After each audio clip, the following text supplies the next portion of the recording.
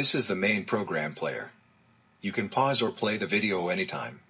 All the slides are closed captions. The default setting is off.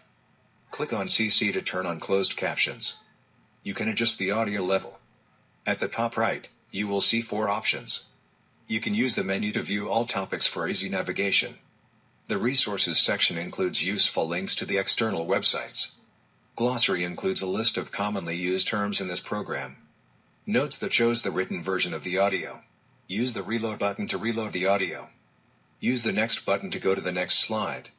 Use the previous button to go to the previous slide. Please note the next button is only available after the media on the slider bar completes. Use the slider bar to review aspects of the slide. Please note by default the next button is grayed out. You have to go through the full content on the slide before you can proceed to the next slide. Our terms and conditions and privacy policy can be found under Introduction section. Please take a few minutes to read our terms and privacy policy. Multi-factor authentication for student verification is used at initial login. You will be prompted to enter your username and password and a unique 4-digit PIN code or provide an answer to one of the security questions. You will be asked to verify your identity within the course at random intervals and before each assessment.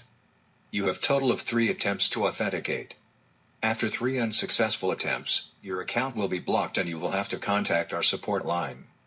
You can call us at 647-760-5505 to unblock your account. You will be required to re-authenticate after 15 minutes of inactivity.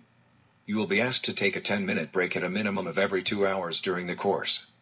Please note you will not be able to access the next lesson during this 10-minute break time. If you need any assistance or you experience any issues during the duration of the course, you can connect with us through our ticketing system. To issue a new ticket, you can click on Course Support then New Ticket tab. Write your issue in the summary and provide a detailed description. We will resolve your issues within 48 hours. You have 3 attempts to pass your final exam. Students who fail all 3 attempts will be required to contact their driving school for further steps. Once you finish 10 hours of in-car driving instructions, your driving school will complete the online certification. This will give you a 4-month reduction in time for the road test.